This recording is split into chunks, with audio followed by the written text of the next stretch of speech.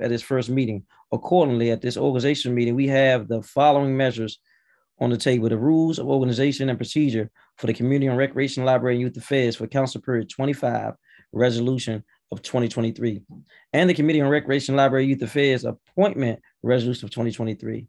First, we would consider the vote on the committee rules as stated in the Council Rules 226. The committee staff drafted the rules and organization consistent with the rules and applicable laws to govern the procedures in the committee. To that end, the rules meet the requirements. Is there any discussions on this matter? All right, hearing none, I move to draft the rules of organization and procedures for the Committee on Recreation, Library, and Youth Affairs for Council Period 25, Resolution of 2023, and the underlying resolutions will leave for staff to make technical and forming changes.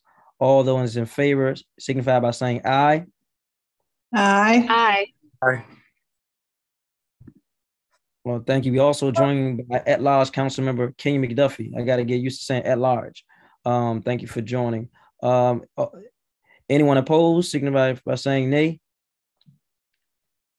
Hearing none, the ayes have it. Second, we will vote on the staff appointment resolution. I move the draft committee on Recreation, Library, and Youth Affairs staff appointment resolution of 2023. Are there any discussion on this matter? Hearing none, all in favor by signify by saying aye. Aye. Aye. Anyone opposed, signify by saying nay. Okay, we have a unanimous vote and the ayes have it.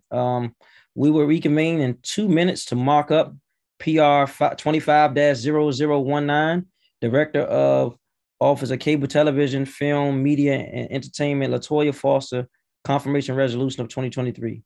This meeting is adjourned.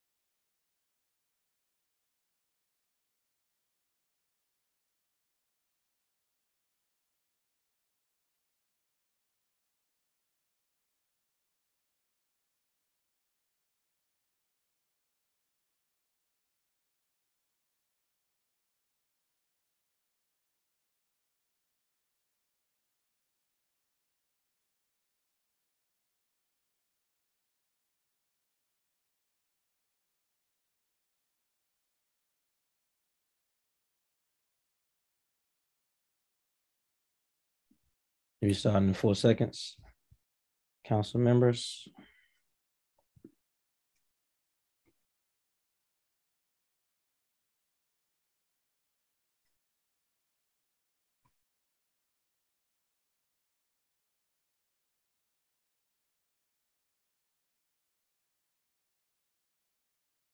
Is Office of Cable and Television ready?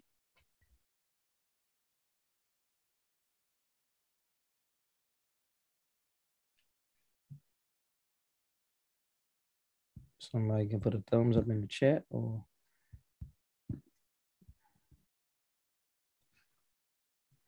Okay.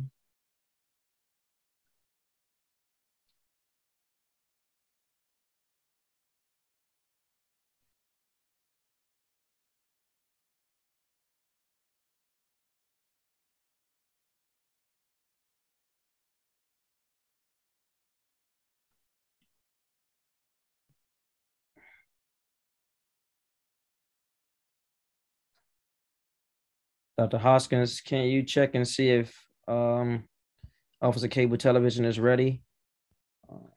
Yes, I will. Thank you so much.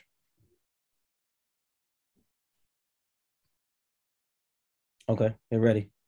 All right, we're starting in 30 seconds. Thank you.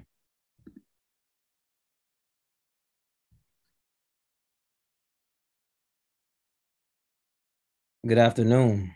My name is Trayon White, and I serve as the council member and chair on the Committee on Recreation, Libraries, and Youth Affairs. Today is January the 31st, 2023. Wow. And we are meeting remotely using the Zoom platform and on YouTube. The time is now 2:48 p.m. and I'm calling to order this additional meeting for the committee. For the record, we have a quorum with the presence of Ward 1 Council Member Brianna Doe, at-large Council Member Anita Bonds, and also at-large Council Member Kenyon McDuffie. Today, we have the following resolution under consideration: PR 25-0019, Director of Cable Television, Film, Media, and Entertainment, Latoya Foster, confirmation resolution of 2023. PR 25-0019, Director of Office of Cable Television, Film, Media, Entertainment, Latoya Foster, confirmation resolution of 2023 was introduced by Councilmember Mendelson at the request of Mayor Bowser on November 10th, 2022, and was referred to the committee on November the 15th, 2022. The committee had a public roundtable on November the 21st, and all testimony was favorable of her appointment. Is there any discussion on this matter? Hearing none, I move the committee for print and report PR 25-0019, Director of Office of Cable Television, Film, Media, and Entertainment, Latoya Foster, confirmation resolution of 2023. We leave for staff to make technical and conforming changes. All those in favor signify by saying aye. Aye. Those opposed signify by saying no. Hearing none, the ayes have it unanimously. With no other further business before this committee, the committee is concluded. The time is now 2:49 p.m. And this meeting is adjourned. Please note we will reconvene today for the public oversight hearing on Officer African American Affairs, Office of African American Affairs, Office of Asian and Pacific Islander Affairs, and Office of Father, Men and Boys. This meeting is adjourned. Thank you. Thanks. Take care. Thank you.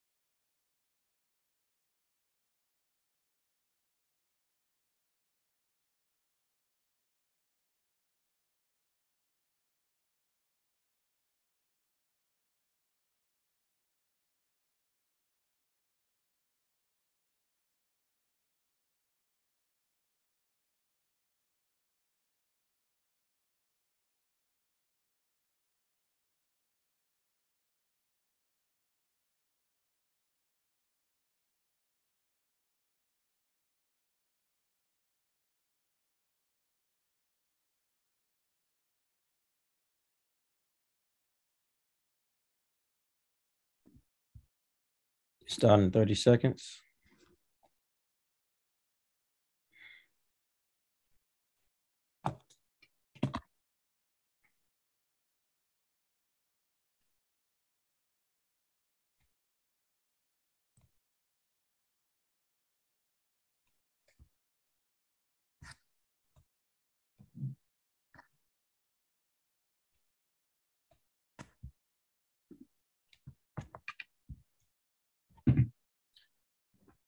Good afternoon. I'm Treyon White, Ward 8 council member, also the chair for Recreation, Library, and Youth Affairs. Today is Tuesday, January the 31st, 2023. We are meeting remotely using the Zoom platform, and I believe we are still live on Facebook and live on YouTube. The time is now 2:53 p.m., and I'm calling to order this public hearing on the Agency on Oversight for the Mayor's Office of African American Affairs, Mayor's Office on African Affairs, Mayor's Office on African Affairs, the Mayor's Office on Asian and Pacific Islander Affairs, and the Mayor's Office on Fathers, Men, and Boys. Today's hearing will have both public and government witnesses. The mission of the Mayor's Office on African Affairs is to ensure that African immigrants have access to full range of information and services offered by DC to support their local and economic development. The mission of the Mayor's Office on African American Affairs is to build relationships with government agencies, community-based organizations, and local businesses to ensure that African Americans have access to resources to stay and thrive in the district. The mission of the Mayor's Office on Asian and Pacific Islander Affairs is to improve the quality of life for DC Asian Americans and Pacific Islanders through advocacy and engagement. The mission for the Mayor's Office on Father, Men, and Boys to seek and address disparities that adversely affect men and boys of color in Washington, D.C. Each office provides needed supports for their community. I look forward to hearing from witnesses. I see Councilmember Bonds is still here. Councilmember Bonds, do you have an opening statement? If not, we will just continue. Okay, hearing none. Thank you. I will call the first panel of witnesses. You will be promoted to the audience to be on the panel. If my staff can start promoting you guys now. Karen Kwok. All public witnesses appearing on their own behalf will be allowed a maximum of 3 minutes to testify. Any public witness that's a part of an organization or advisory neighborhood commissioner will have 5 minutes to testify. So the first public witness we have is Karen Kwok. And help me if I mispronounce your name. Is Karen here?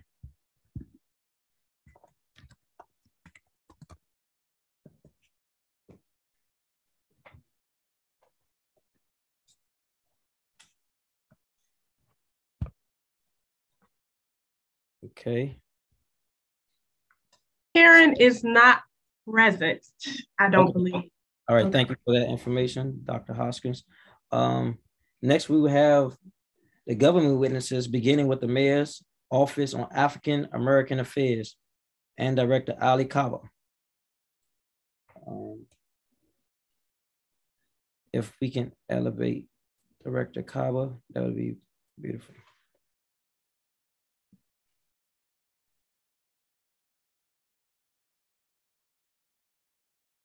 Kyle, are you able to elevate the witness? Okay, he's done. He's there. All right. If you can cut your screen on.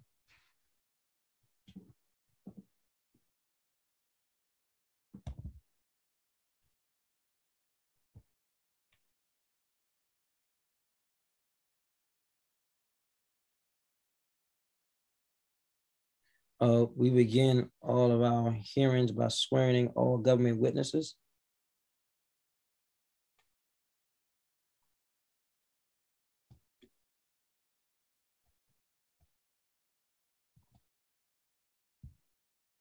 All right. Give me 1 second.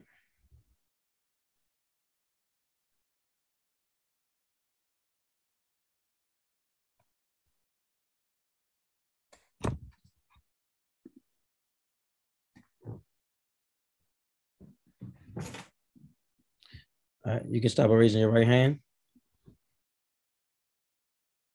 Do you swear or affirm that the testimony you're about to give today is the truth and nothing but the truth? You're on mute, Doc. Yeah.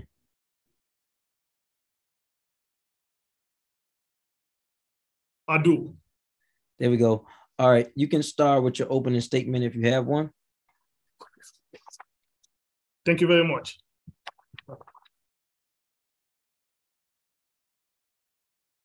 Good afternoon, Chairperson White, members of the Committee on Recreation, Libraries and Youth Affairs, and members of the public. My name is Ali Kaba, and I'm the Executive Director of the Mayor's Office on African Affairs, also known as MOAA.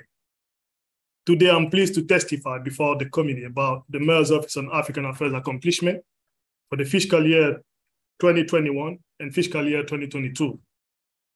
First, I want to thank the Mayor Bowser, for her leadership and commitment to supporting the district African community, especially during the unprecedented time. It is an honor for MOAA to serve the African community in the district, participate in effort to mitigate the effect of COVID-19 on our residents, and ensure that every resident on the district has access to the middle class. At MOAA, we are proud of what the team and I and the African Affairs Commission members have done to bring quality programs to the African community in the district. Through our 6 program areas, MOAA ensured that the district growing African communities continue to take full advantage of the wide range of services the District of Columbia government offers. Partnership has been a crucial part of our event, program, outreach, activities, and initiatives we are engaged in throughout the fiscal years 21-22 to date. I want to take this opportunity to explain some of these events, programs, outreach activities, and initiatives. To support Mayor Bowser's commitment to public safety in the district, MOAA partnered with the Metropolitan Police Department to conduct weekly targeted outreach activities to African businesses, community-based organizations, and residential areas across all 8 wards. These outreach activities aim to address the long-term public safety concern associated with cultural and language barrier, lack of understanding, and fear of law enforcement by some community members.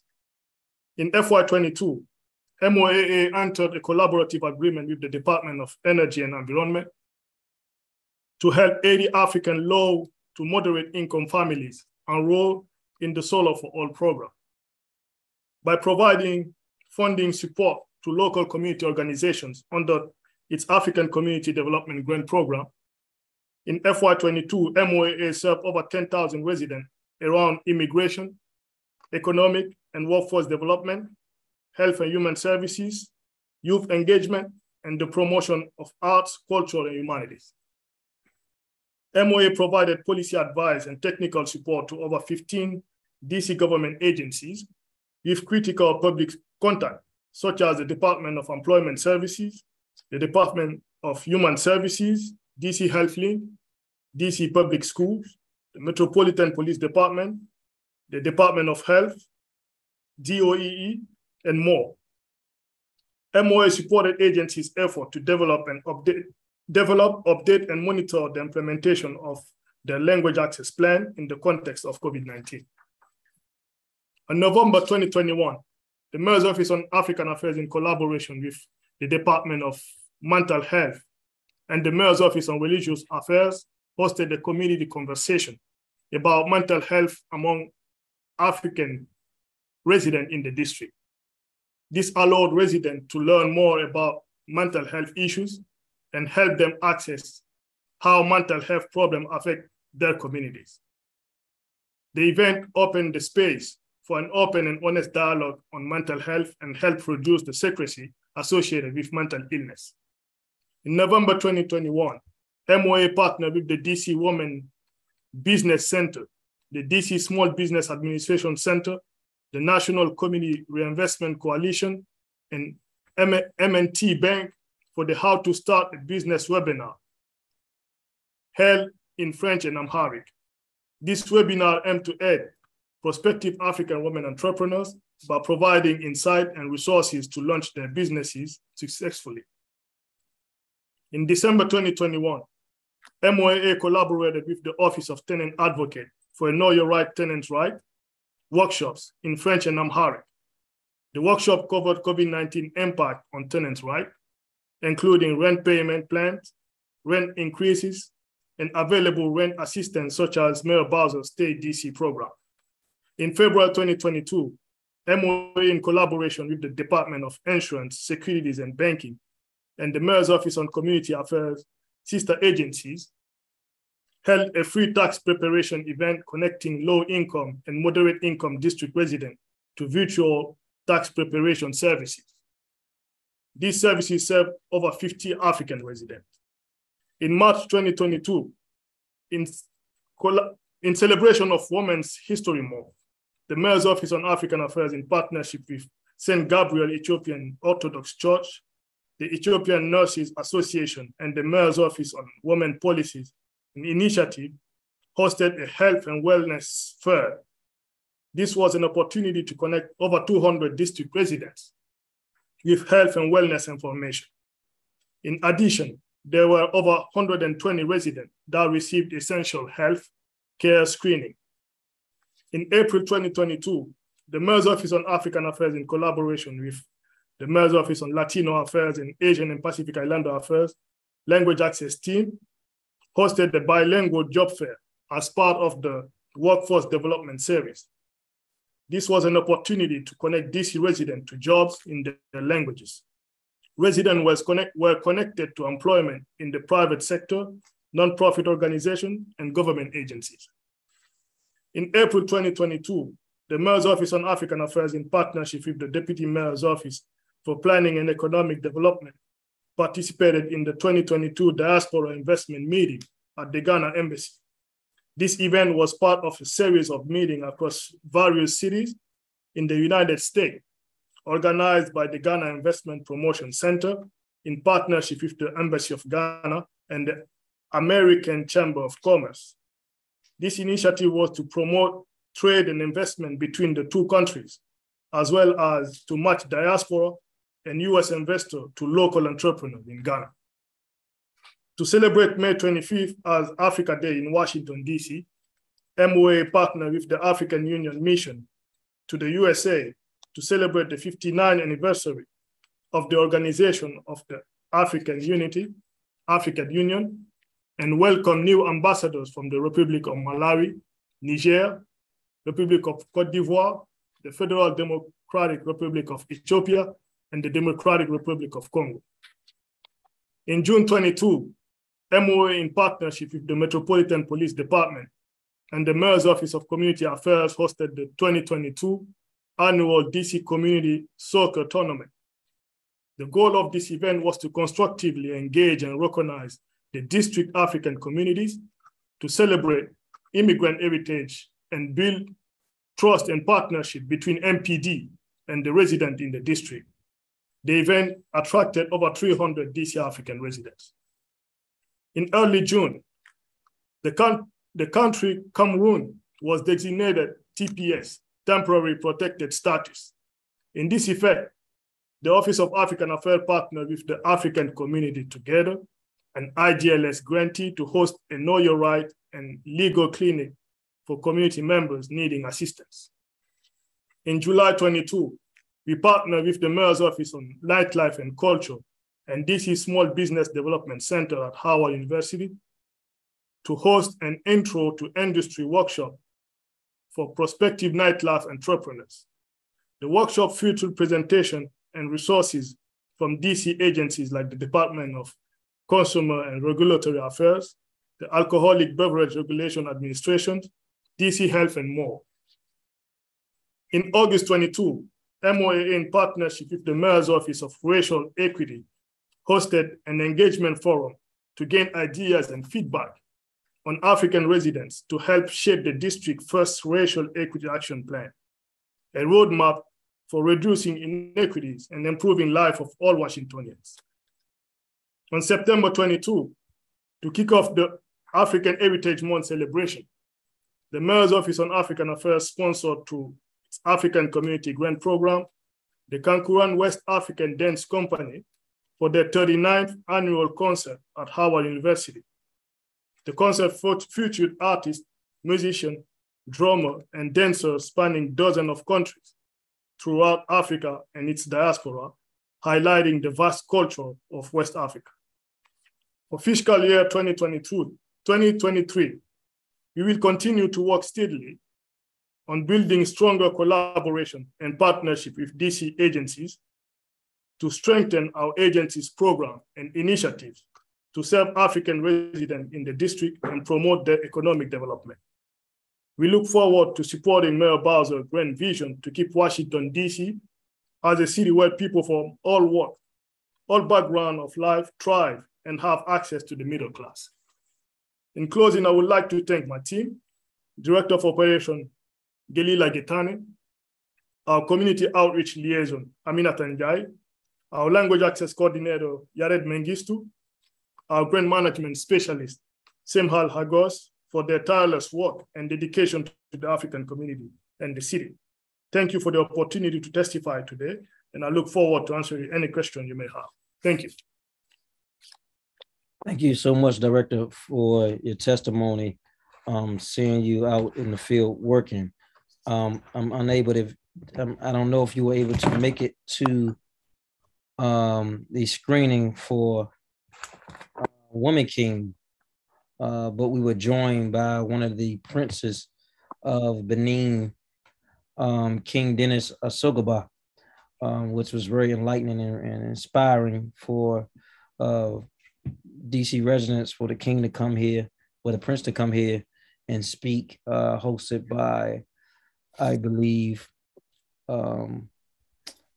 William Locker's Foundation, Ada Roots to Glory, and also the Washington Informer. And so I want to thank you for your leadership, and we want to figure out ways we can be supportive to you and other agencies under my committee. So, Director, I'm going to go into questions. In your testimony, you stated that you partner with MPD to conduct weekly targeted outreach activities for African businesses on community-based organizations and residential areas across all 8 wards. What kind of outreach activities did you guys do? Right. Thank you for the question. So the Mayor's Office on African Affairs works closely with MPD. Actually, we have an African liaison unit that was created within MPD in 2016. So the role of this unit is to coordinate grassroots outreach activities with the Mayor's Office on African Affairs outreach team to engage with the businesses and the different families across the 8th ward. Our actions were concentrated recently in Ward 4 and Ward 1, where you have a concentration of African residents in the district. So the goal here is really to have this liaison unit present in the African community, create that familiarity that will allow residents facing different challenges just to reach out to them to seek help. Yeah, I appreciate that. I also want to know, did you get any effective feedback about police community relations as relates to the African community here in the district? Any positive, negative, or just thoughts? Because, you know, as we see what's happening in Memphis, even all across the country, it's important that us as government leaders serve as buffers. And I just want to know from you, Director, is there any feedback from the community that we should know or be informed about? Not as of now. We have been really present in the community. Our action have always been preventive. In addition to the grassroots outreach we conduct, we also organize yearly soccer tournament with MPD. Mm-hmm. We bring the community and the police officers together around different soccer match. So far the relationship has been good. Nothing to report on that so far. Got you. I know one of the things I run into all the time as relates to education for our youth and even our adults is language barriers. Do you hear from any of our parents or students about any language barriers as it relates to them trying to get a quality education here in the district? Right. Language barrier and language and cultural barrier are the two main challenges, two main obstacles to the social integration of African residents in the district. We have over 16,000 African immigrants in the district, and over 42% of that population is limited or non-English proficient. We have a fifth of that population, so 20% of African immigrants in the district that live in a linguistically isolated household where no one aged 14 speak English, at least very well. So language access has always been the main barrier that will stop African residents and students from unleashing their full potential. Are there any, I guess, dominant or consistent languages that you see that we should be thinking about creating more bridges for? Indeed, Amharic will be the main one because we have over 40% of the African immigrant population in DC that was born in Ethiopia, and the Ethiopian population doubled since 2000. Between 2000 and 2016, the second largest country of origin is Nigeria, followed by Cameroon, then Ghana. So the need is mainly, from what we have observed, for Amharic and French. Okay, got it. In testimony, you also stated that by providing funding support for African-American community grantees in FY 21 and 22, the Mayor's Office of African Affairs served over 10,000 residents around immigration, economic and workforce development, health and human services, youth engagement, etc. How were you able to measure the outcomes from these efforts? Right. We work closely with our different grantees. First, we conduct quarterly evaluation with them, quarterly meetings where we go over. We monitor the implementation of the different programs. More than that, we partner with them. We organize events, giving them our platform to reach a larger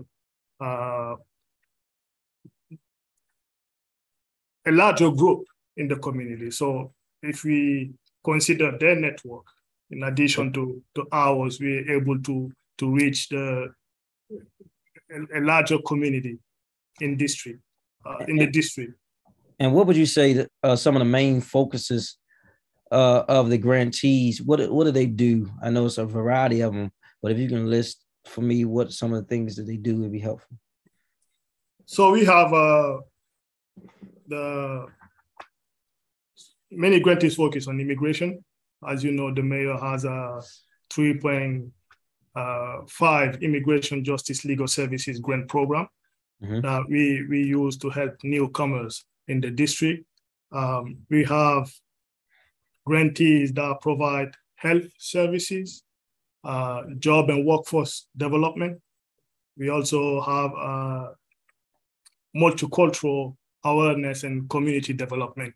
So we sponsor a community-based organization that hosts a cultural event and a festival, just to showcase the richness of the African community here in the district. So we provide funds to community-based organizations that have programs in aligned with the mayor's priorities in the area of health, education, public safety, job and workforce development, and so on.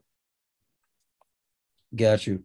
One of the things I am concerned about is I'm in and out of conversations with people every day from different walks of life, different ethnicities, different backgrounds, different age groups, different economic statuses, is the mental health of the people in the district, right? Does the agency partner with any other government agencies to address any issues related to health, especially mental health among African residents in the district? Right. We host yearly events, several events with DBH, Department of Behavioral Health. Mm-hmm.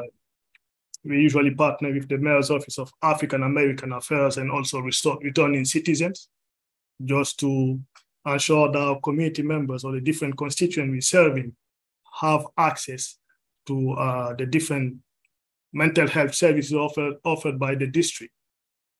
We know these subjects is usually very taboo. So the Mayor's Office on African Affairs uses his cultural competency to approach community members and share information about the mental health service providers and ensure that they know where to reach them. So we also conduct aggressive outreach to ensure our community members participate in the different events we host and to get the information they need. Thank you. And I know you collaborated with DISB and MOCA to provide a free tax preparation event that served over 50 African residents. Can you give me some ideas and thoughts and takeaways from the event and how you think it went? Right. The idea of hosting this event came from the Commission on African Affairs, as they are an extension of our office in the community. This was taken from an assessment of need we conducted with them in the community, and community members raised the need of hosting such an event. So it was a very successful event, as we provided language access support in French and Amharic. As I just mentioned, we have over 35 African households that are limited or non-English proficient. So this was a really helpful event that we intend to do yearly. Okay. I got that. I just want to know, I know we are still in a pandemic, but it's not as heightened as it once was, and we're getting out more as a government and opening up more. What are some of your strategies to do outreach in the community? And are you, how is your staff integrated with that? Are you using partners? Could you give us an idea of how the office is making itself available to those who may not know that this office even exists? Right. First, we have a community outreach team, a community and language access support team that conduct grassroots outreach weekly in the community. We have a newsletter that reaches over 60,000 subscribers in the district. We work closely with our grantees, so community-based organizations that receive funds under the African Community Development Grant Program, and they provide linguistically and culturally targeted services to community members. We also have our different social media platforms that we use to reach out to the community. But also we work closely with faith-based organizations. The district, we have created a really solid relationship with them, and that helps us to widen our reach in the community. What else? We also make calls, weekly calls to community members using our database, and that has been really helpful to us.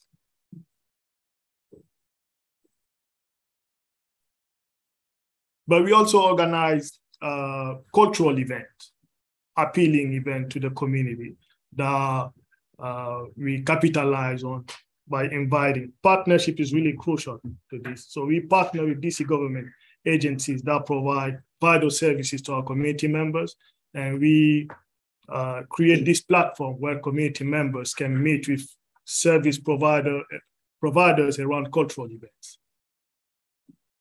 Thank you. I think you answered a few of my questions in that response. And I guess finally, one of my final questions is about the feedback around the district's first racial equity action plan. And that plan is a roadmap for reducing inequities and improving life for Washingtonians. What kind of involvement and or feedback did you receive or participate in to add value to this, if any? Right. So we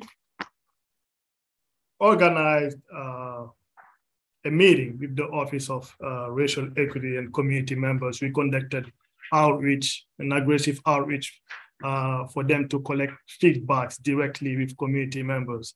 And in addition to that, we provided the 2018 State of the Immigrant Report in the district that was prepared by the Human Institute that gives the characteristic of African immigrant in the district when it comes to the demographic, the economic opportunity they present, including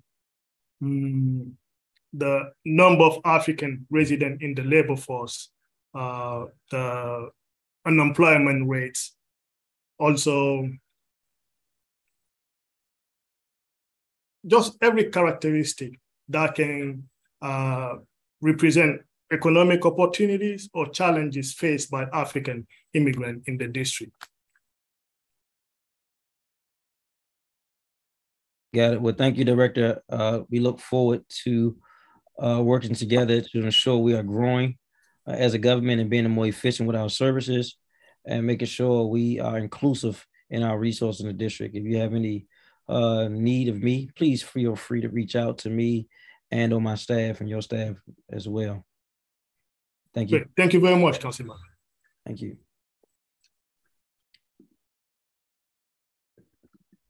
Now we will move over. Give me 1 second to switch screens.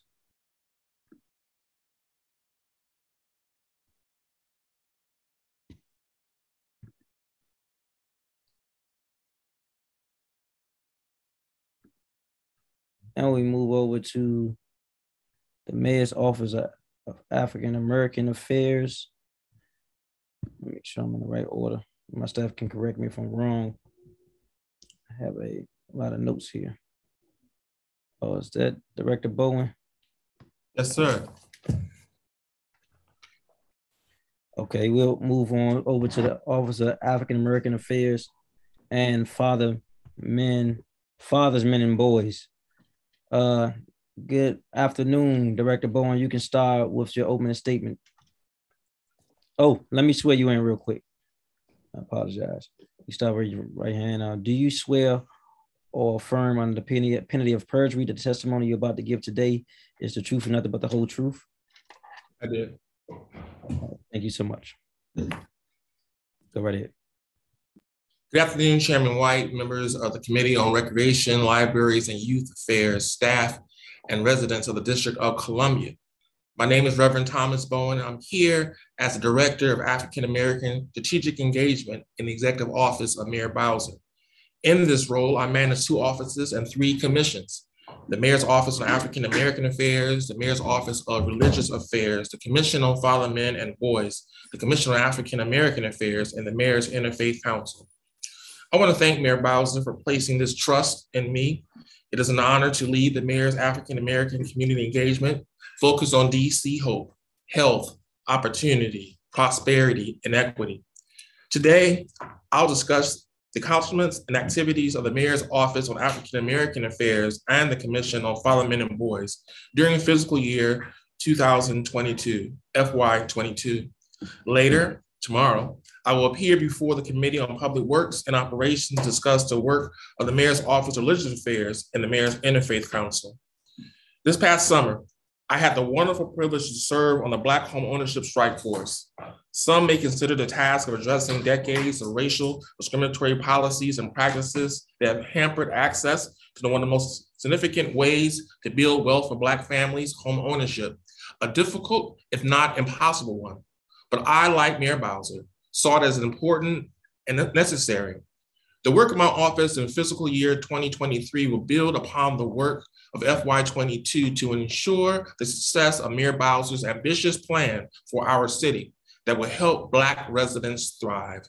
We can achieve 20,000 additional Black DC residents, homeowners by 2030. We can grow the median income of Black households by $25,000. We can make sure that all residents east of the Anacostia River live within a mile of a grocery store within the next 5 years. My time before you today will only allow me to provide a snapshot of FY22 performance for the Office on African American Affairs, but each and every day, my team and I, along with our many government and community partners, work very hard to make sure that the prosperity that we are currently experiencing as a city is inclusive and that we connect some of the most vulnerable members of our city with the tools that they need to fully participate and to succeed. In FY22, MOA expanded its capacity, community engagement, visibility, and service throughout the city to provide programs and services that focus on economic inequities, health disparities, and educational advancement for African Americans. During the pandemic, MOA engaged over 400 community-based organizations and businesses with opportunities for grant funding, programs, and resources. Interacting with the community continued with MOA attending more than 100 virtual community events, engaging more than 4,000 residents. MOA has increased its social media presence and has more than 10,000 newsletter subscribers. Additionally, MOA continued to promote African American history and culture through events celebrating Kwanzaa, Black History Month, DC Emancipation Day, Black Business Month, DMV Black Restaurant Week, and Juneteenth. MOA continued providing financial literacy resources and information through the Financially Fit DC workshop series on Black generational wealth building. MOA engaged more than 800 residents, providing information on home ownership, investing, financial literacy, personal finance, and information on how to build wealth. Additionally, in an effort to support and promote Black businesses in the district, MOA hosted a summer Black Business Expo at the Anacostia Arts Center and sought to encourage and support community engagement with businesses east of the river. Lastly, we supported DMV Black Restaurant Week, which included conversations and food at the Anacostia Arts Center, along with site visits to various restaurants all over the District of Columbia. We truly look forward to continuing our engagement and partnerships with restaurants, both new and historic, in FY23. FY22 was the fourth year of MOA's African American Community Grant Program, and MOA awarded $110,000 in grant funding to 12 community-based organizations providing direct services to Washington, D.C.'s African American community. The African American Community Grant provided residents dance and cultural arts enrichment for youth, entrepreneurship training and mentorship for high schools, college readiness and academic mentoring for students applying for college, food access and health resources for residents in Ward 7 and Ward 8, physical fitness and educational mentoring for youth, academic mentoring and civic engagement for Ward 8 students, an artist in residency program, cultural arts and food access for Ward 7 residents, and resource and technical assistance for African American businesses. The funding areas were education, jobs and economic development, public safety, civic engagement, health and wellness, youth engagement, and arts and the creative economy.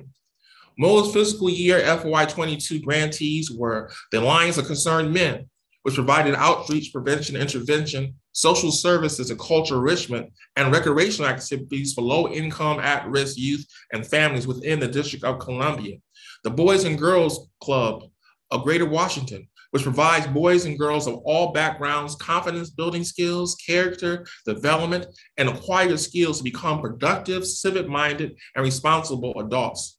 Bright Beginnings, which is dedicated to meeting the immediate needs of children and families experiencing homelessness by providing children with safe, nurturing educational environment, preparing children to enter kindergarten ready to learn, and supporting parents in stabilizing their lives and becoming self-sufficient.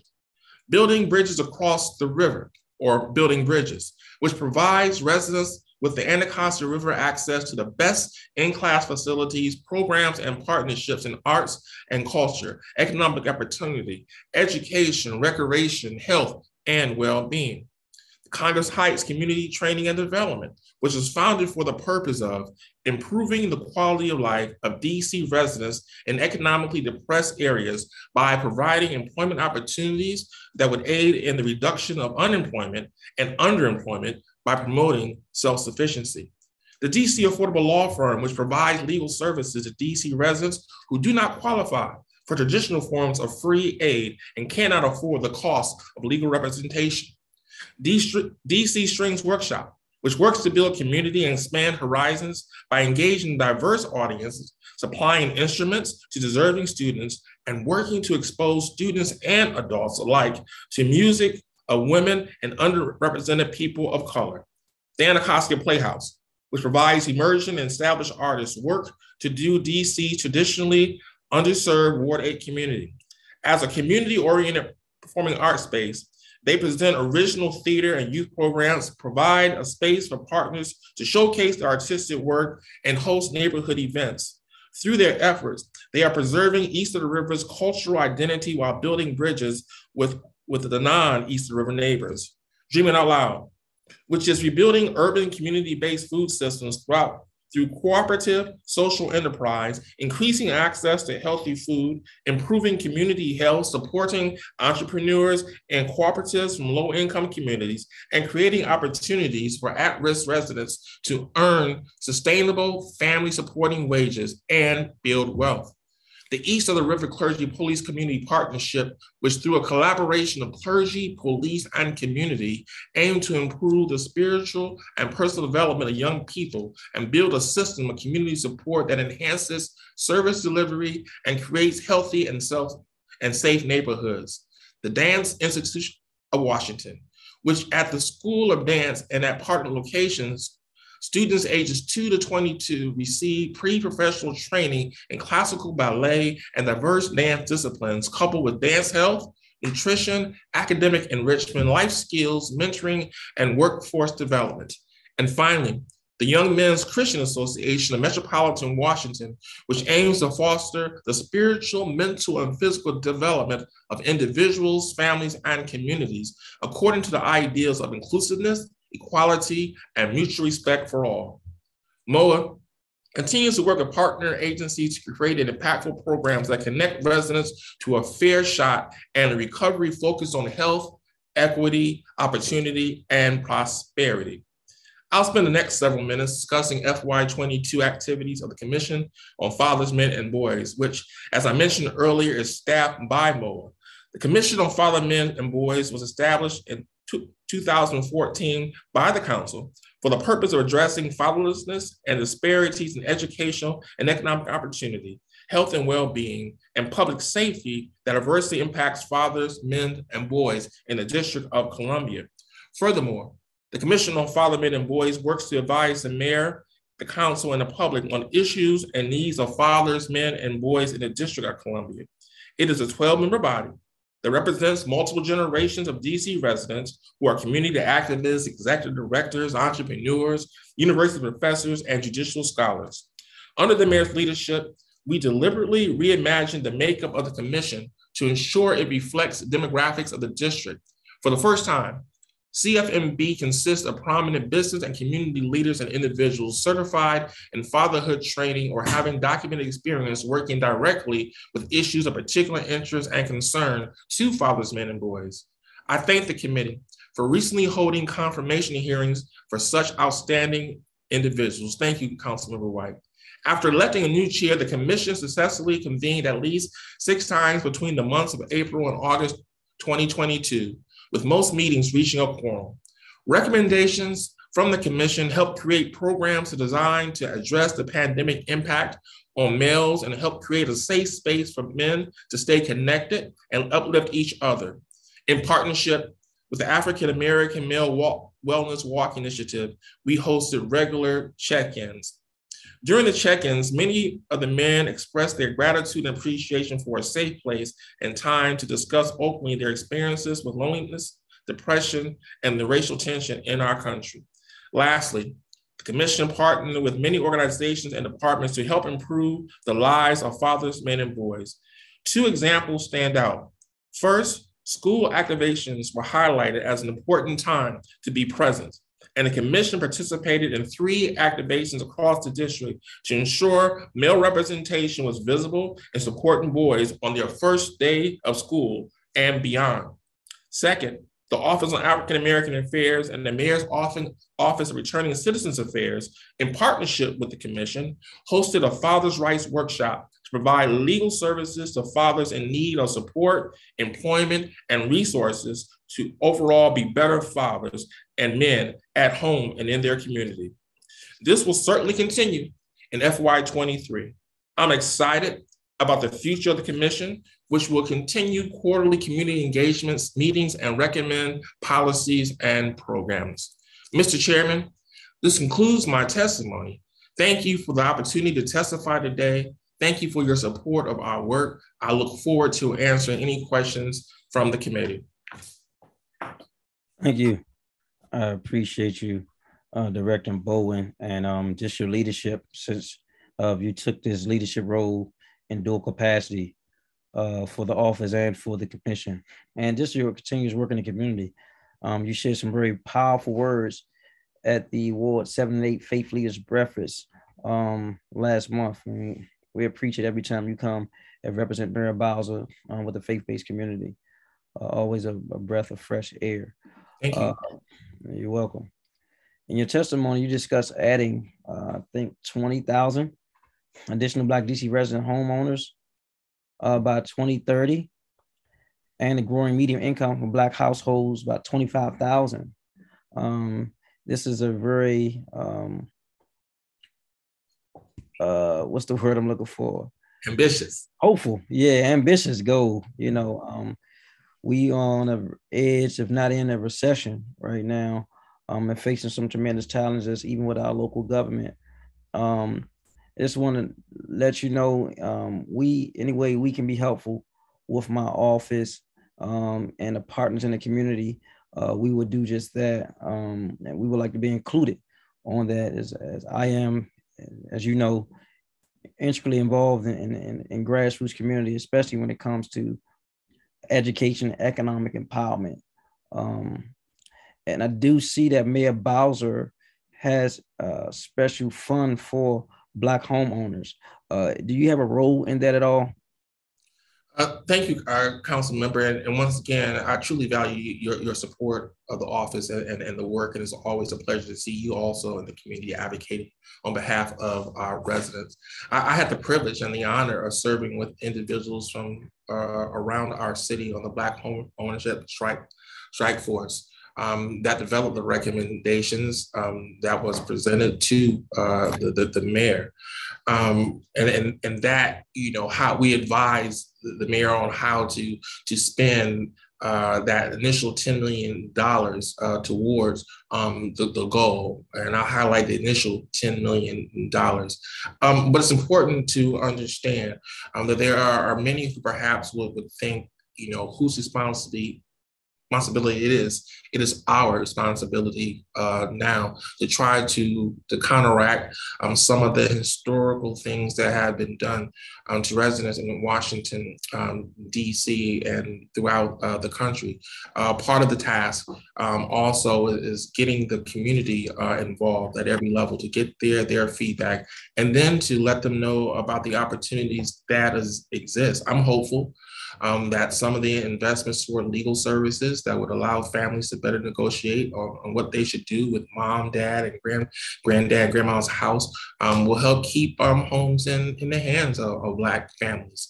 We need to face those challenges. We need to reach out, as my office has done, to young people I believe that young people in our city, ages 20 to 30, are the ones who we need to bring into the conversation about home ownership. I was excited at one of the workshops that we had at the MLK Library. There was a young lady who had just graduated from Howard and was on her way to Georgetown Medical School. I had spoken with her father looking for housing, and we said, she shouldn't get an apartment. She just think about buying a home. So there she is on her way to Georgetown Medical School, looking at a home. So that's what we wrap around as a Black home ownership club. There are many folk that we run into 35 and under who are homeowners, and that should be exciting for us. The mayor quickly points out that there are plenty areas in DC that have homes that are affordable. And so we're having those real conversations with the people that we come in contact with. Thank you. I think plenty is a stretch, especially talking about affordable in DC. And we're doing our due diligence to use all types of initiatives and programs.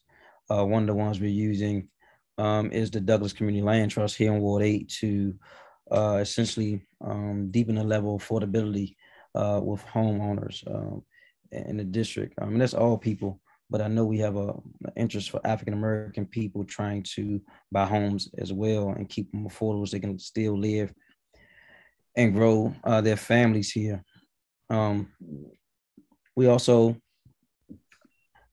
also interested, if you get anything like that about you having anything, please share it with me, even if you got to text it to me so I can get it out in my weekly newsletter and or my social media so people are aware and can grasp it. I know sometimes we get the information through the mayor's office or through her newsletter, but that'd be beneficial. We all can be sharing opportunity and resources. I'm gonna just say this, Director Bowen. I had the opportunity to go visit the young man. His name is out there now, but the 13-year-old young man, Cardell, who was killed on Chesapeake Street 2 nights ago. And I can tell you that we have a mighty task ahead when we talk about the correlation between fathers, men and boys, especially of African-American and Latino descent here in the district. In the last 2-3 months, I know Yukia Wilson and I from my staff have visited a number of families who are struck, who are saddened and traumatized by the ongoing violence. And it's not just happening with our boys, it's also happening with our females, our young ladies, our adult ladies in the community. And so I wanted to talk to you briefly about that. We heard what happened yesterday up at Coolidge, and I don't want you to speak on that, but what is your thoughts from an agency perspective on the youth and adult violence, especially among African Americans here in the district? Yeah, this is not something new to me. Prior to coming to my position in the mayor's office, I spent a dozen years at Shiloh Baptist Church as their youth minister, interacted with youth who are not only members of the congregation, but our youth are the ones who lived in Shaw, who came through our doors, who engaged in our after-school program. Those are the things that I continue to tout to people in the community. For our youth, our responsibility, each and every one of us. I told people at the church that you forfeit your right to talk about youth unless you are doing something to help our youth. I'm glad for our investments in the Office of Gun Violence Prevention. They're doing a great work there, but they need our support. You cannot give children too much love. And I'm also love the programs that we have through DPR. I love what the school system is doing. But what we continue to hear, we heard most recently at one of the community forums we had with the ANC, is that we, and I take this as responsibility of my job, and it's what you were talking about, we have to do a better job of getting information out there. Oftentimes there are people looking for things that don't even know they already exist. But it's going to take all of us to work to prioritize our young people. It's going to take the faith community to open up its doors to young people. And our young people need to be exposed to certain opportunities, which I like what our community grant program does, exposing them. You saw one of the programs that the kid could not afford strings, and they will buy the string instrument for them. But we have to continue to invest in our young people. We also know that we need to do more in terms of addressing the mental health needs of young people. So I'm happy also that we're doing a great job of taking away the stigma attached to mental health. I believe that a person seeking and engaged in mental health is a sign of strength. But that's why I like working with you in the community, because we're going to do anything and everything that we need to help our young people. And I have to say this because I was present at the Village Cafe on yesterday for the kickoff of the application process of the Marion Barry Summer Youth Employment Program, which offers a job to any young person in the district who wants a job. The application went live, and we're encouraging all young people to apply for those jobs. Those jobs not only provide a paycheck, but in many cases, it allows our young people to engage with adults, responsible adults who can act as mentors for those young people. So the investments that I named and some of the other investments are what we need to continue to do and have a personal relationship with young people and interact with them. I agree with that. And I do think we have to get the information out more. And as you know, I oversee DPR and trying to make sure we give opportunities to those who have lack of access to the digital media or to internet, for lack of better words, because you know there's a barrier and a disparity when it comes to access, being able to even sign up, and to take away some of the barriers we've taken away some of the barriers over the years, like there's no need to submit a birth certificate and social security card if you already been in summer job before, because it doesn't change. And I know they are now coordinating with the schools to streamline some of the required documents, which was historically barriers to entry into summer job.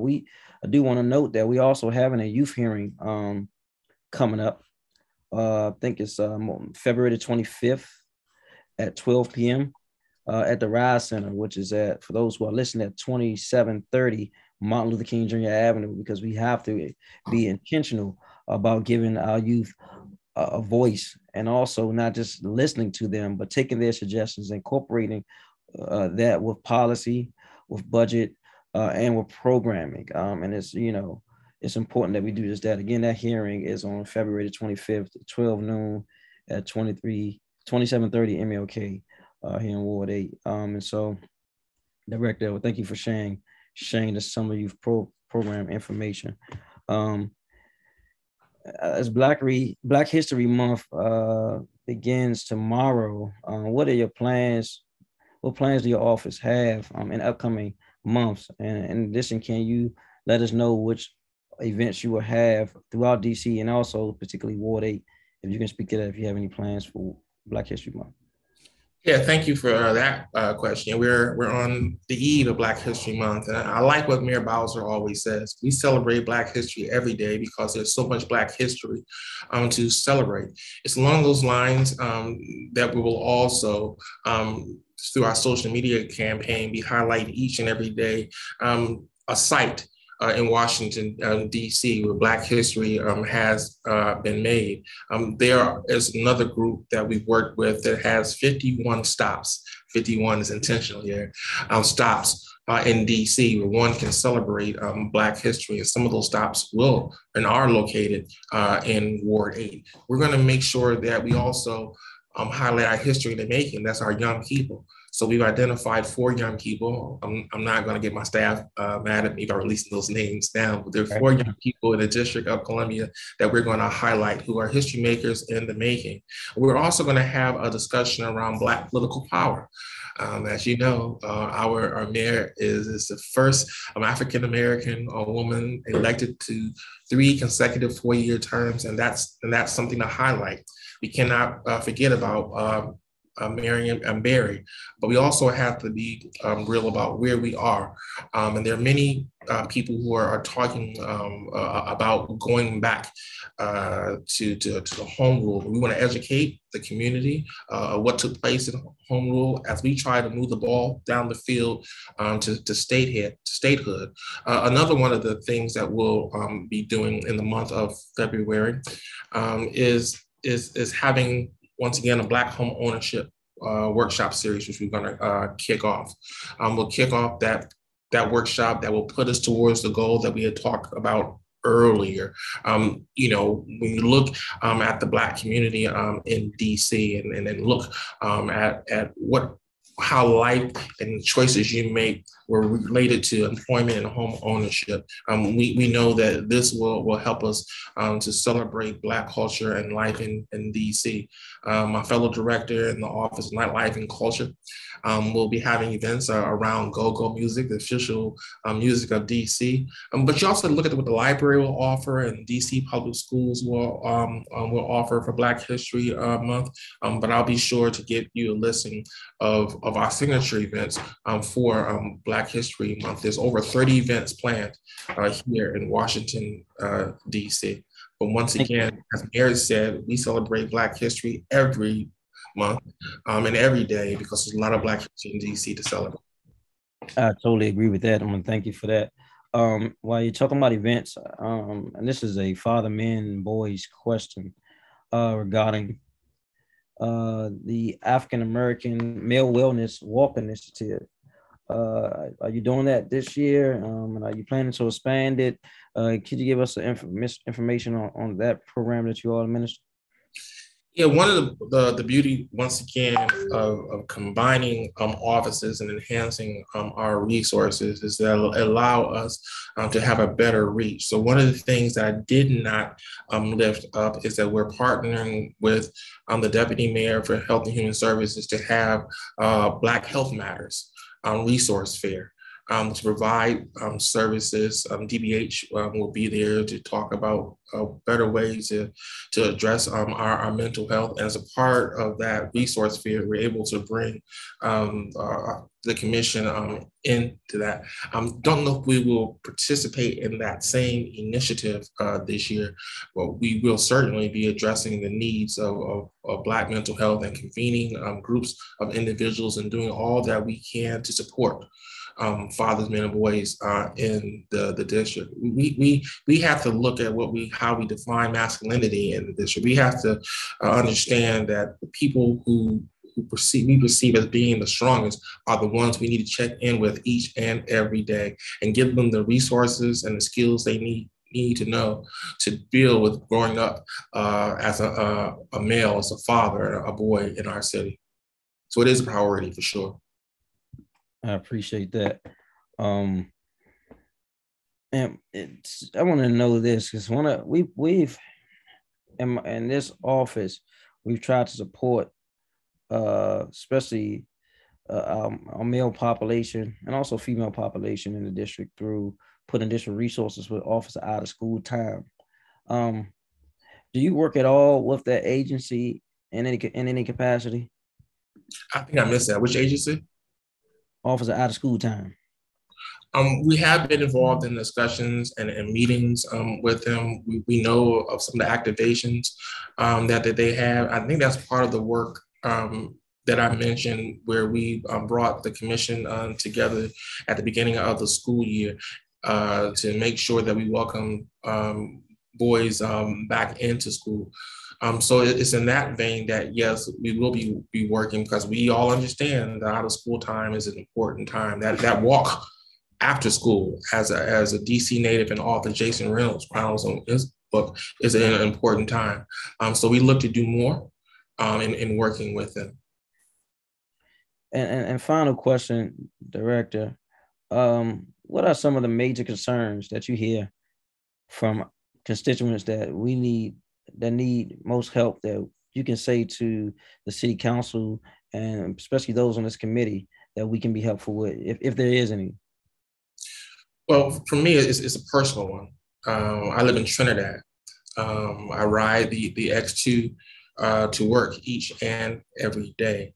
And when I hear folk and see folk looking at projects and development and expressing concern that is not for them, I actually just want to grab the mic and say it is for you. So we have to make folk understand, believe, and know that the prosperity that we're currently experiencing is for them, and that they have a place and a space in Washington, D.C. The folk who have historically been here, maintained, and lived in our communities are the people that we need to address their very real concerns in a major and mighty way.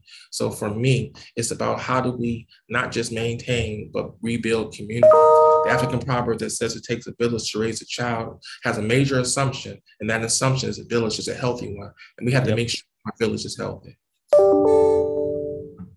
Thank you, Director, for engaging us today. We look forward to working with you and figuring out ways to advance services for your agency and for the committee. Thank you, and thank you, committee. Thank you.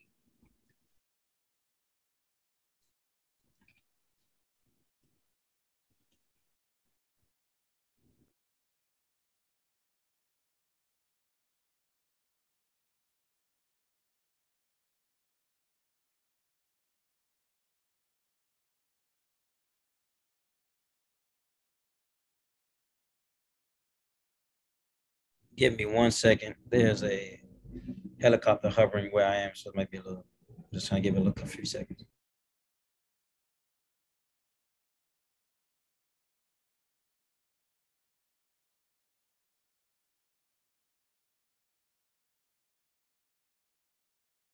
Hey, Director Guzman, how are you? Good afternoon, sir. I'm doing well. Good to see you. Good to see you. All right. You're next up on the agenda. And for those who don't know, Director Ben de Guzman is the Director for Asian and Pacific Islander Affairs, also known as MOAPIA. Yep. All right. It is a practice of this office to swear in all government witnesses. So you can start by raising your right hand. Is there anyone else from your staff that will be speaking at all? No. We have our budget person on hand if there's specific questions, but we don't anticipate. It's just me. Okay, great. You can stop by raising your right hand. We can get started. Do you swear or affirm on the penalty of perjury that the testimony you're about to give today is the truth and nothing but the truth? I do. Thank you. You can go right ahead with your opening statement. Thank you, Council Member White. And thank you to the other council members who are here as well. Before I begin my official written testimony as submitted, I did want to wish you all a happy Lunar New Year. 9 days ago, we joined Mayor Bowser, Council Chair Mendelson, and about 10,000 of our friends in Chinatown in person for the first time since 2020 to welcome the Year of the Rabbit, or as our Vietnamese friends celebrate, the Year of the Cat. Even as we were hearing news about a mass shooting that was happening in Monterey Park, California, and as we would hear later news about an additional shooting in Half Moon Bay, California. So, you know, it was a day of emotions for us. And I think those emotions, both of hope for the new year, but also of mindfulness of the challenges that are still in front of us. I think that spirit informs the testimony that I will provide for you today. So I thank you for indulging me in that little preface there. But good afternoon. As you said, my name is Ben de Guzman, and I'm honored to serve Mayor Muriel Bowser as the Director for the Mayor's Office on Asian and Pacific Islander Affairs. As you said, we are also known as MOAPIA, and thank you. I wanted to thank you for the opportunity to testify today regarding the performance of MOAPIA in fiscal year 2022, and to share with you some highlights of our current performance in the fiscal year to date of 2023. MOAPIA's mission is to improve the quality of life for Asian American and Pacific Islander residents of the District of Columbia through advocacy and engagement. For over 35 years, we've played the twofold role of One, representing the Office of the Mayor to the AAPI community and providing information about city government resources. And two, advocating for the AAPI community in city government, ensuring that all residents have equitable access to public agencies and their services, regardless of their race, ethnicity, national origin, or immigrant status. To accomplish our mission, we provide three core services. One, assisting all district AAPI residents in accessing services from district agencies and advocating for the issues affecting their quality of life, regardless of where in the AAPI community they come from.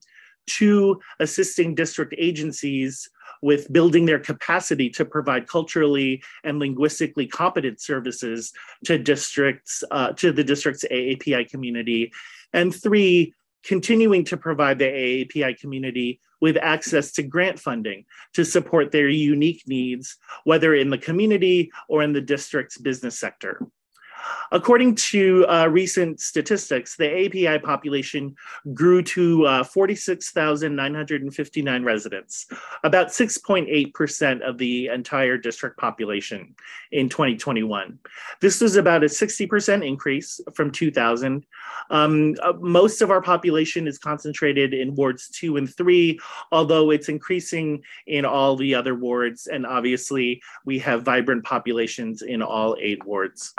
Along with that population increase, the number of Asian-owned businesses is rapidly growing as well.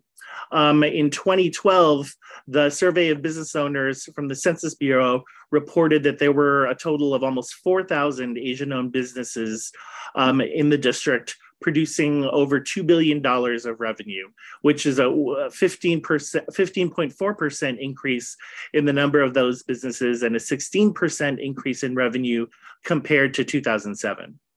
The most recent census data also indicates that 2% of the district's population, of the entire population, speak Asian and Pacific Islander languages at home, and 23% of the Asian American households in the district have limited English proficiency.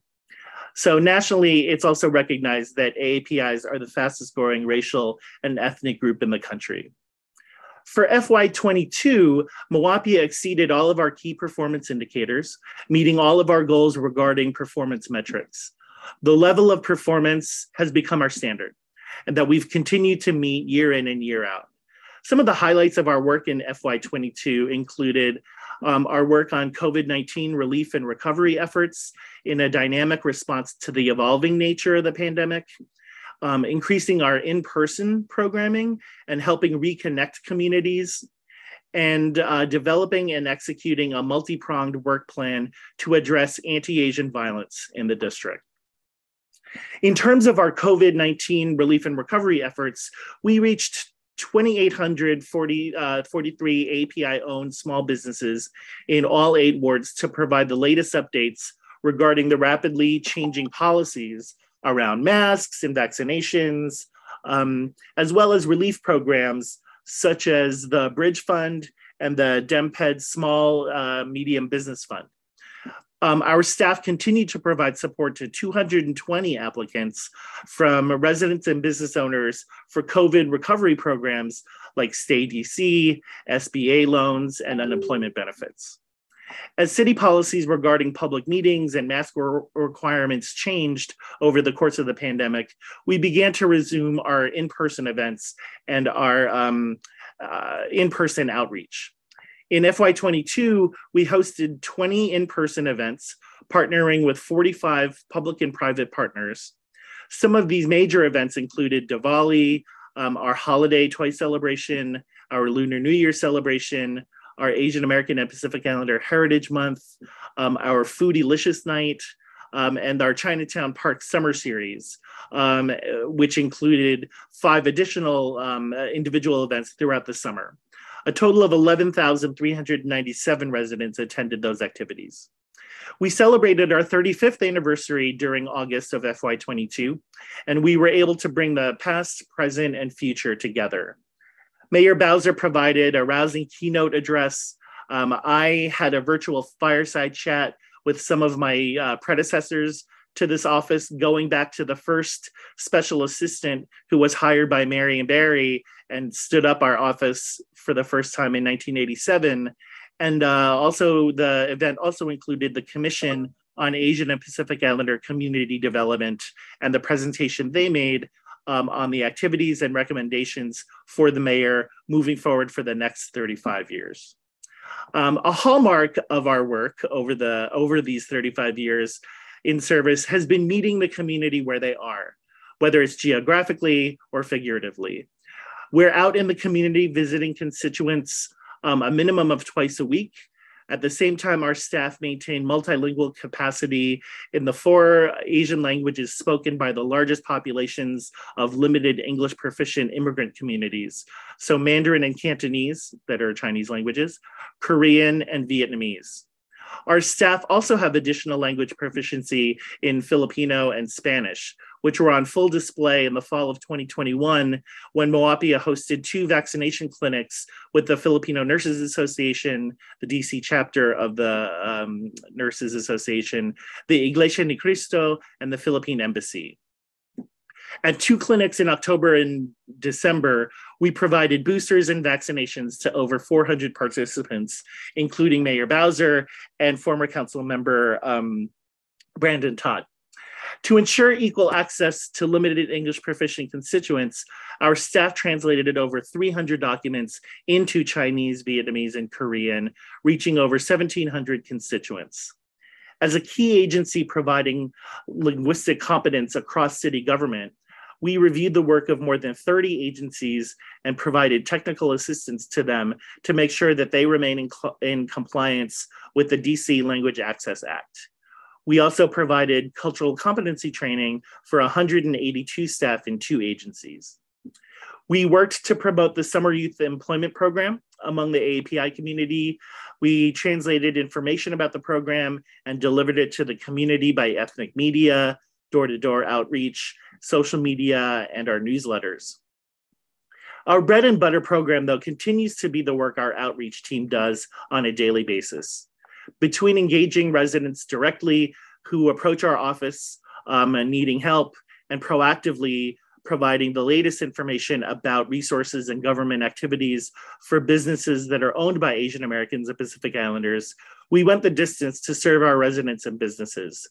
We took on more than 900 cases, including over 700 for limited English proficient individuals. We made 3,621 calls to businesses and residents, resulting in 5,716 outreach efforts to residents. We visited 533 businesses in all 8 wards and had 2,843 separate engagements. Our one key accomplishment that we achieved was our groundbreaking Hate Stops With Us campaign to oppose anti-Asian violence in the district. With a strategic investment from the mayor and in consultation with community stakeholders, we developed a 3-pronged plan to reaffirm DC values around tolerance and acceptance.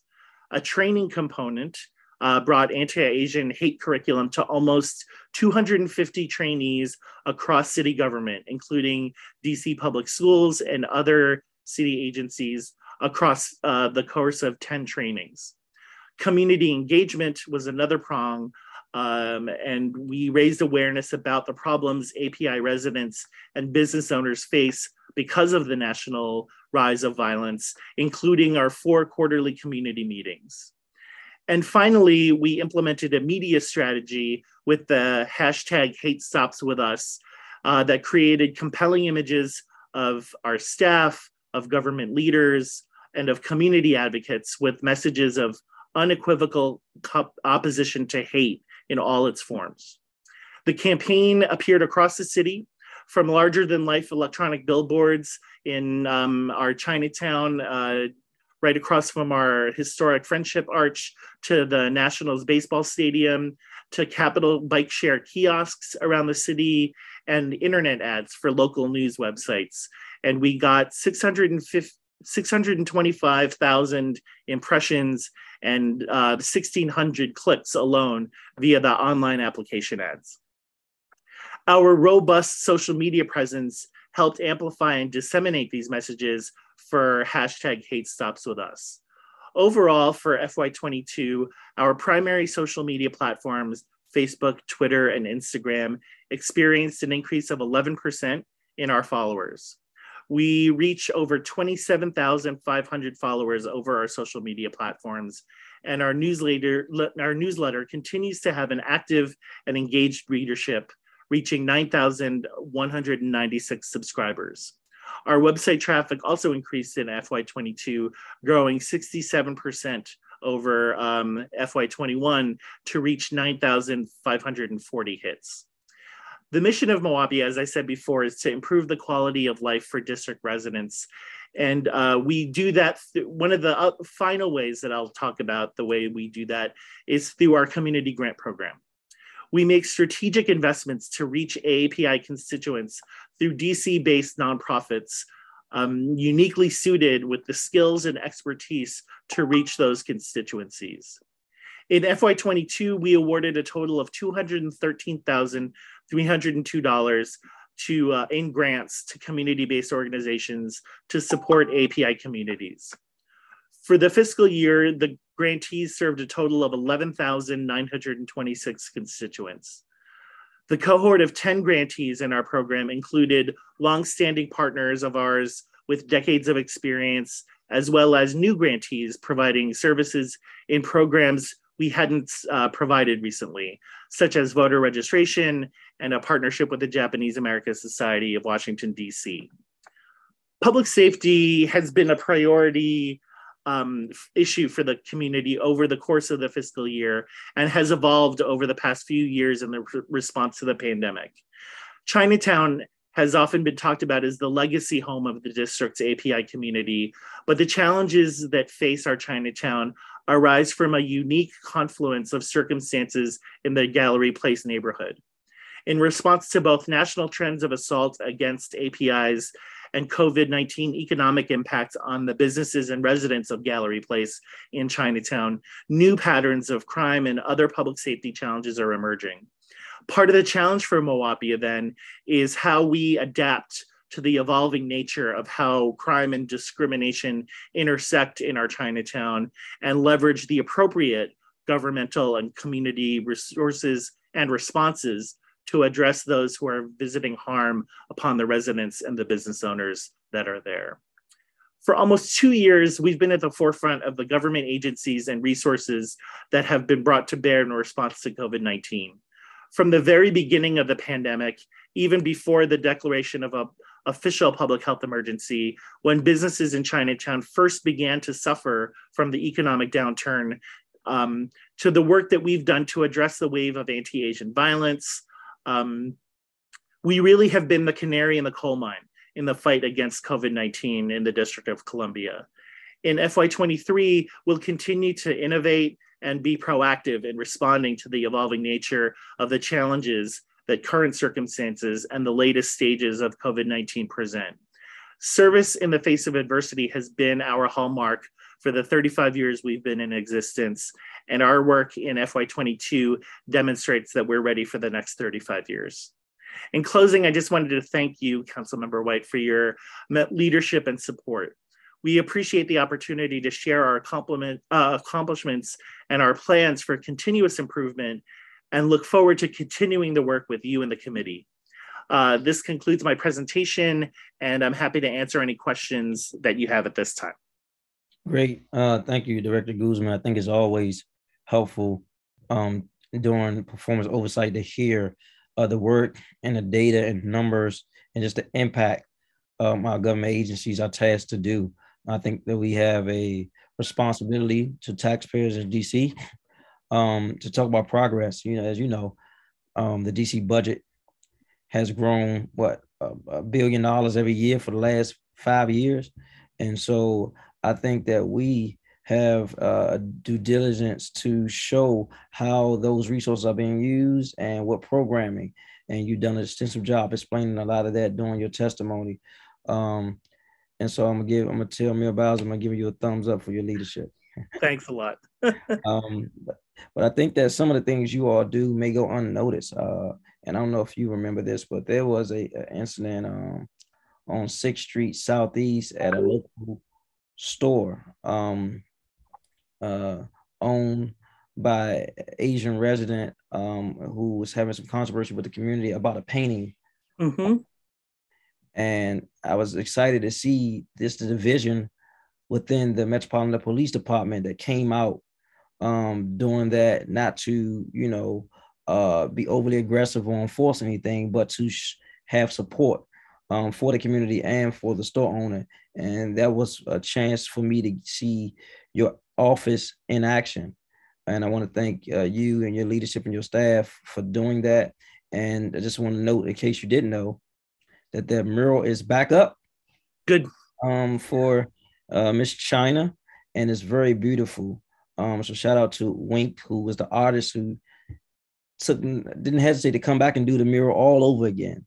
And no, that's great. It is actually, you ask if I remember it. It is a story that we continue to tell, because I think it really encapsulates a lot of the work that we do on the front end to make sure that misunderstandings and cultural miscues don't blow up and become much larger things down the road, right? So just a very simple intervention at the beginning of the process when people were trying to figure each other out saved a lot of people a lot of heartache. So we were glad to be able to be part of the solution. Great. Thank you. And I want to shout out Jovan from Love More and also Lines of Concern Men for helping to mediate that. I know there has been a 6.8% AAPI population growth. And I just wanted to hear from you. What are your thoughts on ensuring that we as a government are expanding our services to reach the increase in the community services?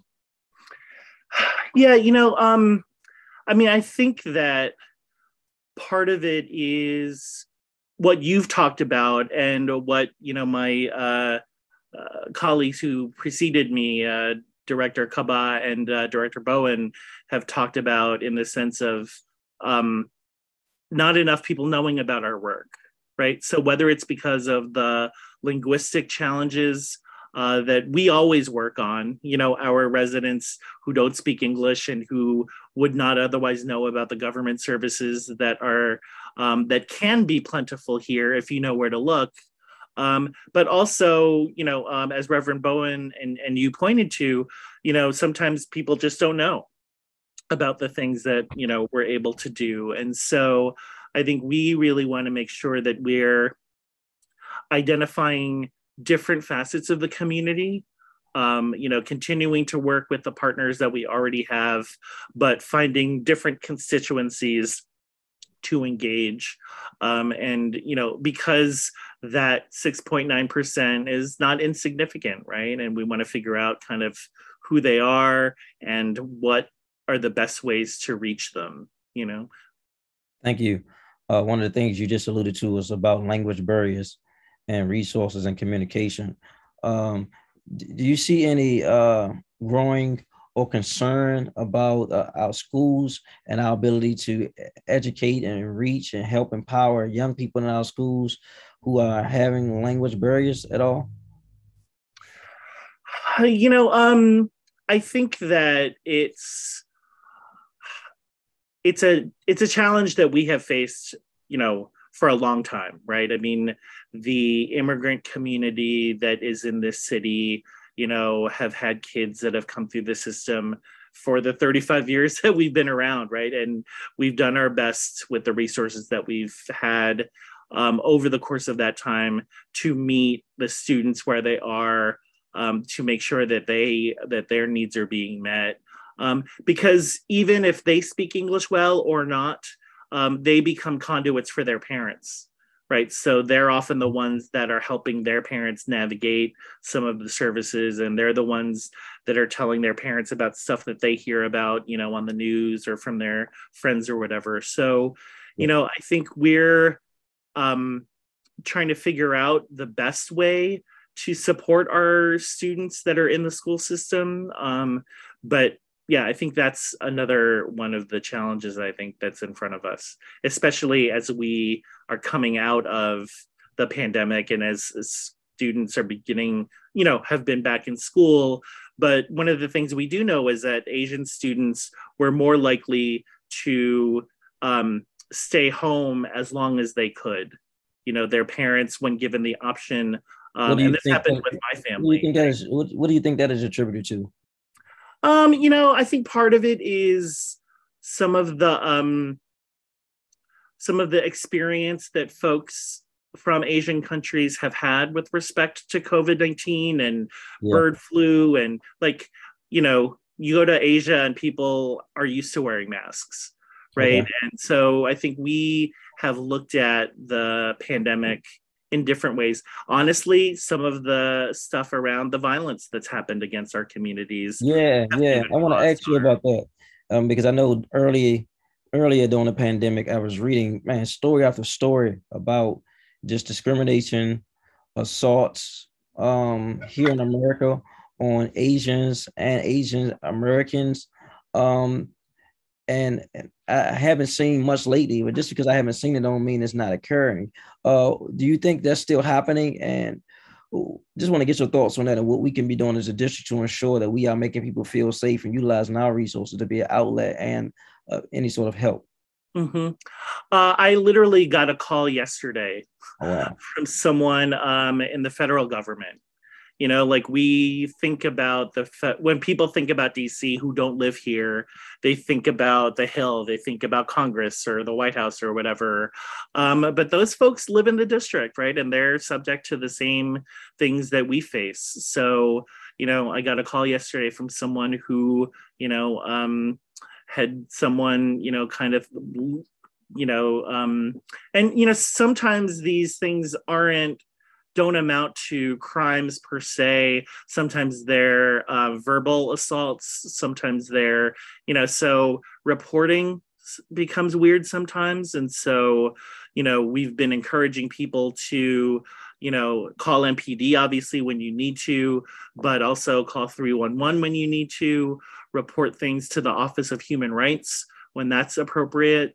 We benefit from the fact that we have a range of ways to think about how to address the kinds of issues that our residents are facing. And so, it's just it's a question of making sure that everybody has the best information. Thank you. Have you how have the Asian owned businesses benefited from the Bridge Fund and DMPED Small Medium Business Fund? And are you directly involved with that? Yeah, our office has helped residents and business owners apply for those grants. I know I mentioned them in my testimony. I don't offhand have the specific numbers of how many, I think it was the applications that we provided, that we helped people submit for both of those programs. But,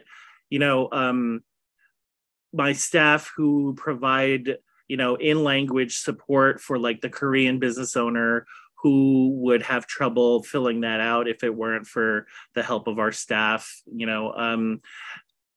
they tell that, they report about how grateful the business owners are, not just that these opportunities exist, but that we have an office like ours that can help make sure that they fill out the application. Because you could have all the grant money in the world available, but if you don't know that it's there, you're going to leave that money on the table. So we help make sure that people don't leave money on the table. Got it. And I wanted to also ask about, in light of the recent horrific events that you've had discussing public safety at your large in-person events like the Lunar New Year, AAPI Heritage Month, and others, what kind of measures have been in place for this year's safety, right? And what are your future plans? We know just in general, there's been an uptick in violence. In fact, we had a 22-year high in the last 3 years. And COVID, a number of other, we're seeing mass events, and I'm not trying to insinuate fear or anything. I just want to make sure we're erring on the side of caution. So I want to get your thoughts about that. No, it's a great question. And it's it's the question that we are asking ourselves. You know, the morning that I woke up before we went to the Lunar New Year parade, we woke up to the news of what was happening in Monterey Park, right? So I reached out to MPD, I reached out to our parade organizers.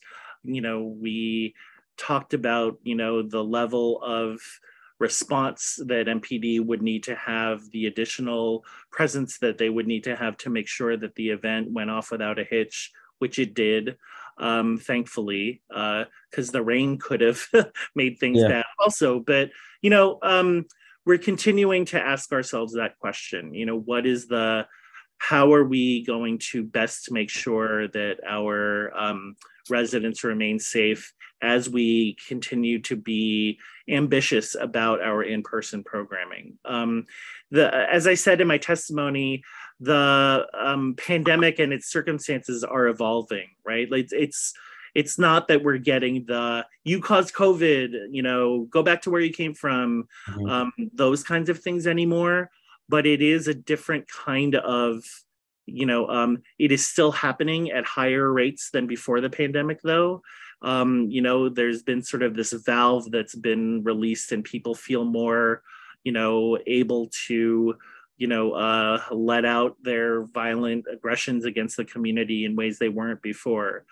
So even though it's not specifically around COVID, it's there. And so how we need to respond to it, you know, the perpetrators or the alleged, the people who are in custody for Monterey Park and Half Moon Bay were Asian American, right? And so, you know, the questions of gun reform are being asked in the community, you know, are the gun reform, like, how do we make sure that gun reform laws are best able to keep our residents safe? Because, you know, and to what extent, you know, where did the failures happen?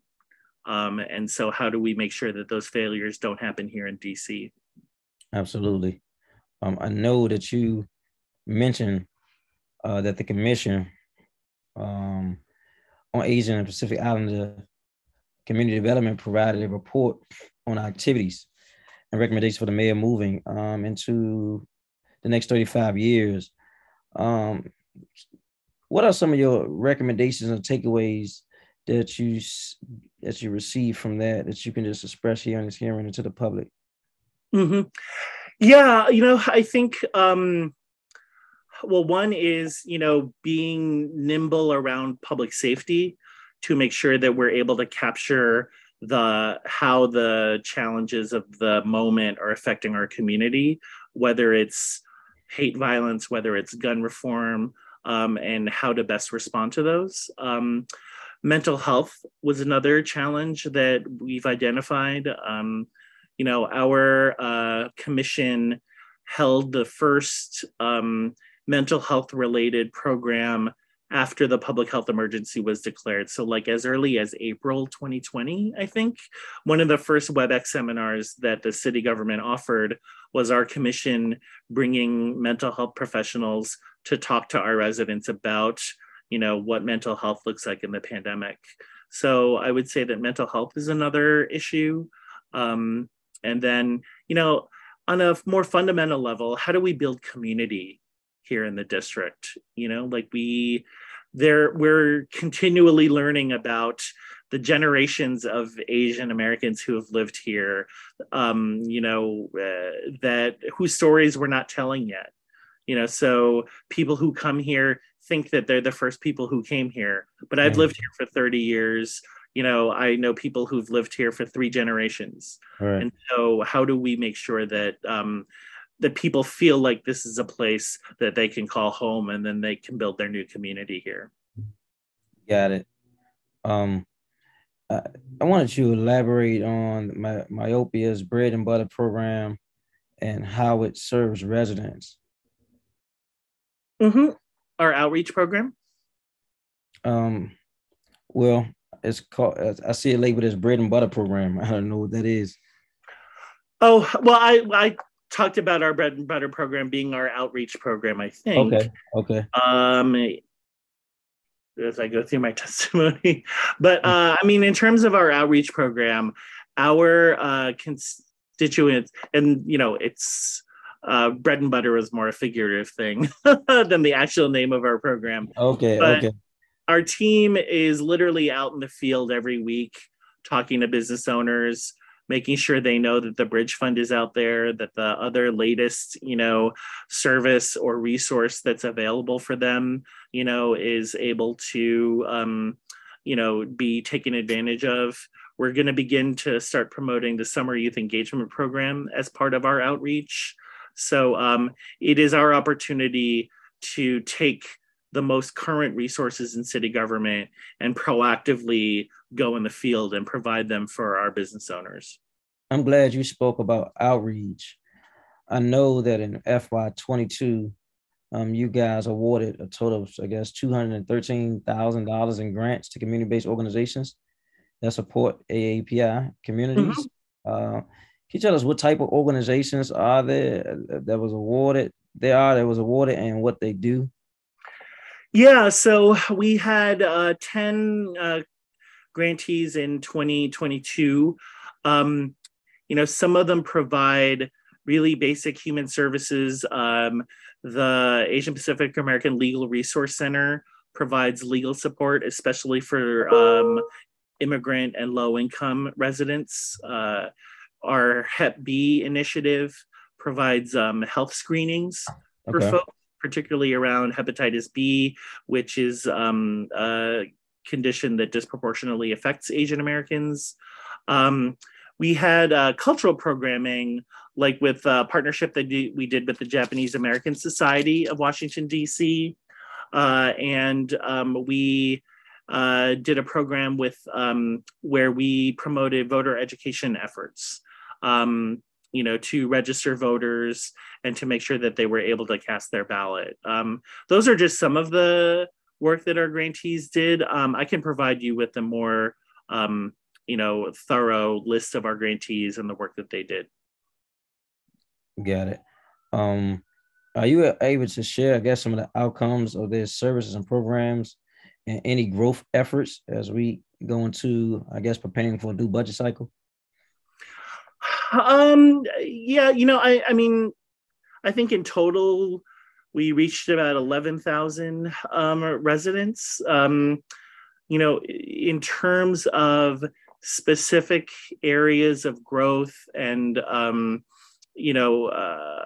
outcomes, I can go back and provide you with some further information, but I think that, again, even during I think one of the things that we continued to hear from our grantees is just the reality that we were able to keep providing support for them despite the pandemic. Where a lot of other money was drying up, where a lot of other resources were going away, the fact that we were still there was, just being in the game was helpful for them. So, it allowed them from keeping their lights on, right, from keeping their doors open. So, in an environment where so many nonprofits had to close, or go away or what have you, the fact that we were able to work with our cohort and make sure that they were able to stay open and continue to do their work was important for us. Okay, got it. Have you witnessed businesses rebounding from the impact of COVID-19? Because I hear a lot of times in the business community that they're still suffering, right? Especially in the hotel and restaurant industry, of getting people back in, inconsistency in staff. We have a number of office buildings who I guess the occupier of the building has gone to virtual working, and because of that, buildings are slated to go into foreclosure or close its doors because there's no one renewing their leases. I'm not sure if you're seeing that in your support of the business community. If so, can you speak to that, if any? No, we're totally seeing that. We talked about, I talked about the federal government before, and the fact that so many of our federal government colleagues, are still working from home. has represented such a challenge to our businesses downtown, right? And obviously that holds true for our Asian-owned businesses. We, not unlike other communities, we've seen businesses that, weren't able to make it through, but we've also seen some of the most successful folks that have been able to roll with the punches and come out on this side of the pandemic, thriving. So, we have some success stories, but all too often, like you, I hear no one's coming for lunch, Chinatown still is not at its, but particularly downtown where all the government agencies are. And, we've seen that downturn still affecting our business owners.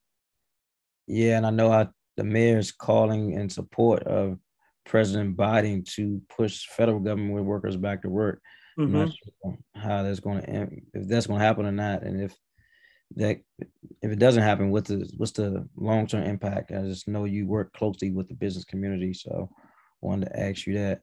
And knowing that you were going to be here today, I guess in closing, right? What are some of your top priorities and goals for programming going into FY23? Yeah, I think they revolve around building community. We, on the year that all of these horrific things happened in California, that was the first year that the California as a state recognized Lunar New Year as a holiday. Okay. Are there different ways in which the city government can acknowledge the API community here, whether it's through increased acknowledgement and celebration of things like Lunar New Year or Diwali, whether it's working with our businesses, to promote, international business. That's something that some of our stakeholders are talking to us about also. But I think that there's a couple of different things that I think we're trying to move forward, but ultimately they revolve around connecting our folks here in the district together, whether, as the mayor has said, whether they've been here for 5 days or 5 generations. So for us, maybe it's 3 generations, but we want to make sure that DC is increasingly seen as a place where people can lay down roots. Thank you. I appreciate that. Just want you to know that our office want to be continual supportive of expanding programming across the district to all ethnicity, age range, groups, even pets, right? Because we oversee the Department of Parks and Recs as well. So if anything we can be helpful with, please let us know. And we want to be at some of the events as well. I know some of the additional things have not happened as much or slowed down or just starting back up again, but we'd love to be there and support. I want to thank you for your leadership, Director Guzman, and your team and your staff. And before we go, I want to thank my staff. My staff has been tremendously helpful. We had some shifts in our organizational chart coming into January, but they picked it up and was able to get us where we needed to be today. And I look forward to this year and what this year has to offer. God is good. And so we're just excited about what's to come. On a final note, for this hearing, if anyone could not testify but would like to submit a written testimony to be included in the official record, you can email your testimony to the Committee on Recreation, Library, and Youth Affairs, and that's at rya@dccouncil.gov. The official record will close today, January 31st, 2023 at 5:30 p.m. With no other business before us, before this committee. The time is now 4:40 p.m. and this meeting is adjourned. Thanks a lot, Councilor. Thank you.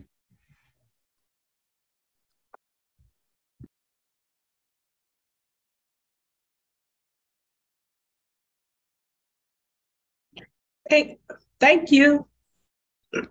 Thank you.